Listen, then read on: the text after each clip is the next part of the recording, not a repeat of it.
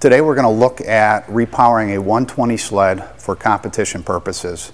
As with any modification to this level, if you're not comfortable with it, we recommend contacting any one of our 200 plus motorsports dealers. They can be located right on our website, which is www.briggsracing.com. We also have specialists in the snowmobile world that at the end of this video we'll put up. Let's get started. We've got our standard tool set, which will highlight the tools needed as we go through the repower. Everything centers around our 206 racing engine. This is hand built right here in Milwaukee, Wisconsin, to a rule set that is factory written. And then what's unique about this, it's a crate engine concept. So we've got two seals in the bottom to simplify the program and the tech. So you pull it out of the box, power it in your sled. One engine fits 4 sleds, and so you've got a single engine for competition. So we've got our 206 engine, we've got our aftermarket green air filter, which is also available through our dealers. As you can see, 206 engines, the control cover has a slight tilt to it. Future ones will not have that tilt to it, as you can see here. And then in some sleds, it'll require modifying this to clear the steering column. So please be aware, when we do that, we'll highlight it for you. Aftermarket exhaust system, header wrap. This is an RLV system. B91 silencer, also from RLV. There's also a Rec Motorsports system available. We need chain. This is an aftermarket performance chain, available also through our dealers. We have a aftermarket driver hub. We're going to go with a 40 rear gear, and with the max torque clutch, we're going to use a 17 driver. When we start going through this, there are some minute differences between the sleds and also depending on age, so please be aware of that.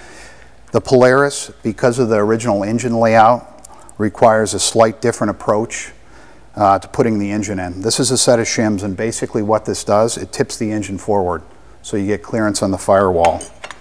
Also improving the clearance on the firewall is a valve cover that has a much lower profile. On earlier Polaris snowmobiles, you will need to amplify the throttle input. So this is a simple aftermarket system. This one's 4cyclecentral.com, but it's available through several of our dealers. You're going to need an aftermarket throttle kit, which is also readily available. On early Skidoos, this will give you an example of the steering column cutout. So as we put this in, we'll highlight it again, and you just need to make sure you have clearance left and right when you put the engine in.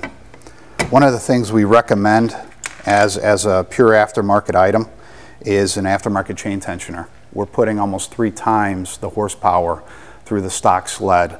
So this is just a good component to have. This one's made by Rec Motorsports. So with that said, let's look at repowering. This is the Arctic 120 that we're going to repower today. The first thing we've done is evacuated all the fuel from the system, including the carburetor bowl itself. We've disengaged the spark plug. We've also removed the key. So the first steps after that is to remove the chain guard. So that's 3 Torx head screws. And then we're also going to remove the secondary, which are 4 5/16. Now that we've removed the clutch cover and the secondary cover, we're going to remove the exhaust, which is 2 10mm, and we're going to remove the clutch and the secondary gear, which are both 1/2 inch.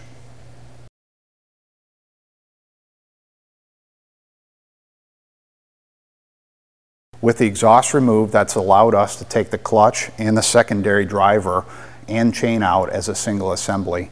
Now we will look at removing the 3 1/2 inch fasteners that are holding the engine to the firewall.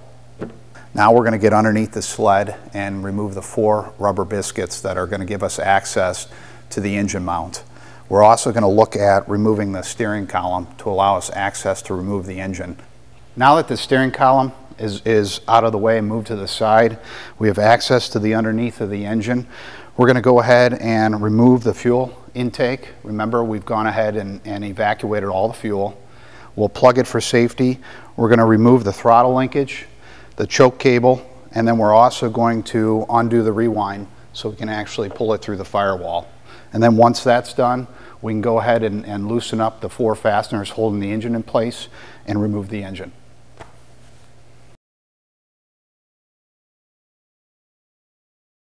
So now we've removed the engine.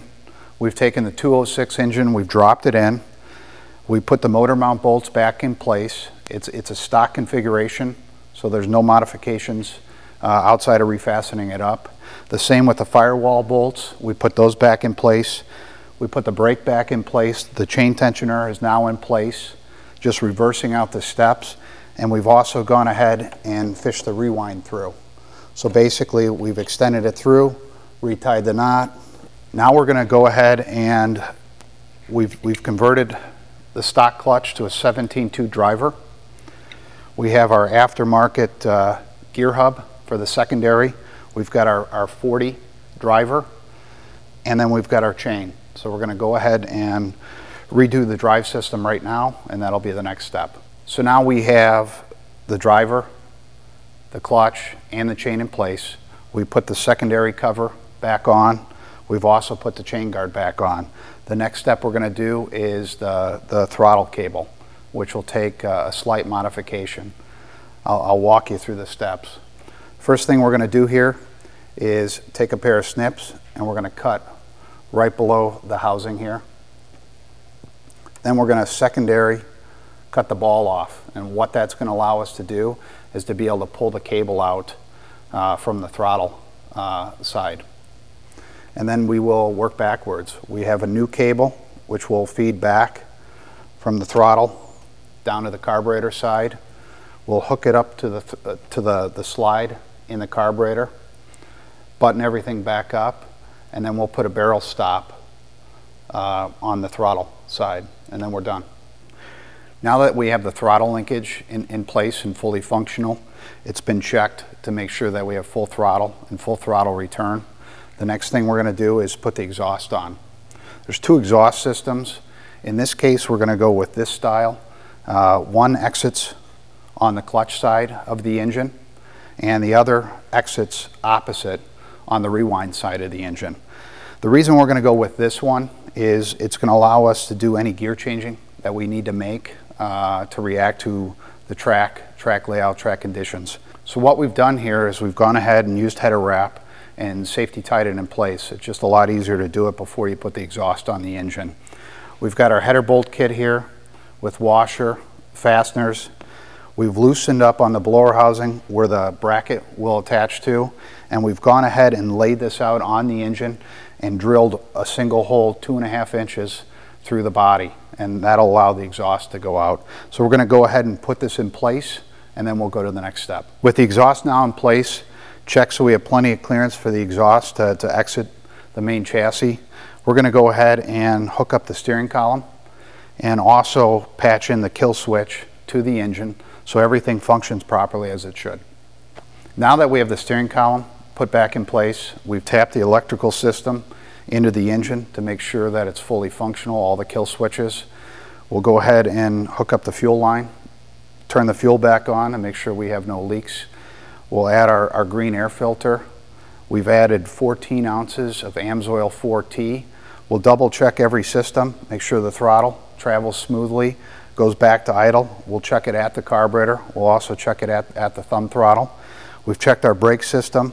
The last step, we'll do one last round of power testing to ensure complete functionality, and the repower is complete.